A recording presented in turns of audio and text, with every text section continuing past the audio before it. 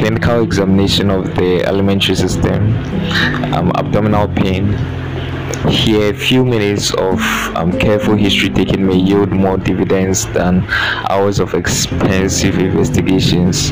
Intense, constant, generalized abdominal pain of sudden onset often implies perforation of a peptic ulcer, acute pancreatitis, or even a ruptured aortic aneurysm. Remember that the pain of myocardial infarction may be felt in the epigastrum. Waxing and waning pain felt diffusely over the abdomen suggests gut colic, as with intestinal obstruction. When colicky pain starts in the flank and radiates to the lower abdomen or genitalia, uteric colic must be considered.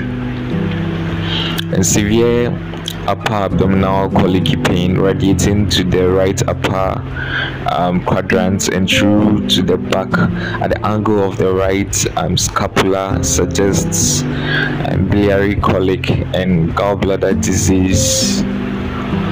Acute central abdominal pains shifting after a few hours to the right iliac fossa are likely to be due to appendicitis.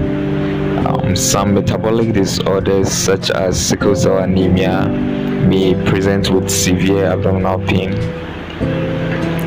Patients with duodenal ulcer may have relapsing or remitting pattern of disease extending over many years.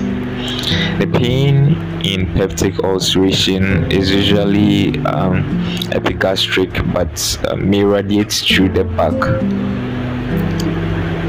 But often the patient is unable to locate its site.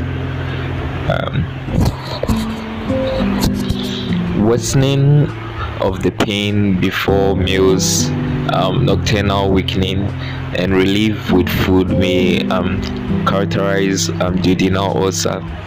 In gastric ulcer, the pain is worse after meals.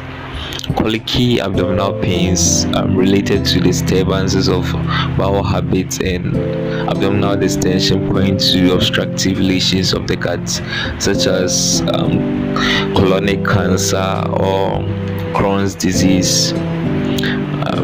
Congruent weight loss, anemia, and anorexia with abdominal pain should always alert you to the possibility of underlying malignancy.